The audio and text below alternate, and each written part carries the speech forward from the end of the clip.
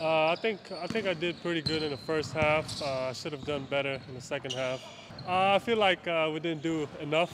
Of course, we lost the game, and after the game, we were just a little bit frustrated because we didn't do enough, and I think we can do much better than that.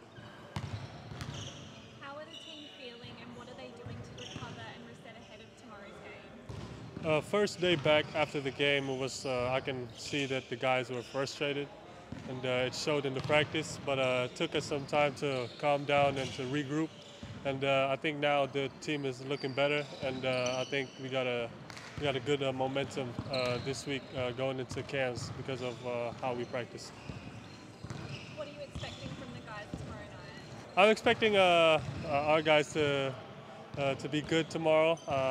We're fresh, and we practiced really good this past week, and we're really locked in our scouts. So really looking forward to tomorrow's game.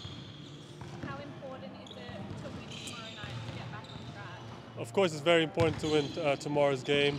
We lost 5 in a row, but we have that next game mentality. So next game is very important for us, and we got to defend our home court every time we play there. And tomorrow's game is important, and we got to win that one.